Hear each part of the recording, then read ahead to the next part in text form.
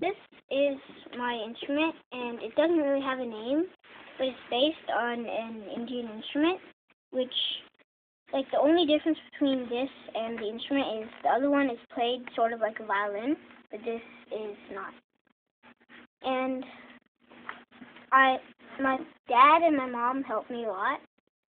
Like, my dad hot glued everything, and then we used these nails with hooks on them from Home Depot, and we just attached fishing wire to it.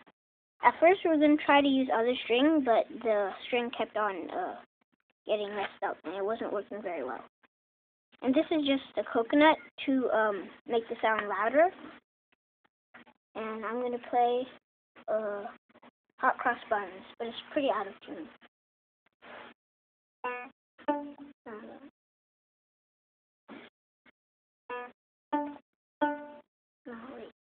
Oh wait, that was...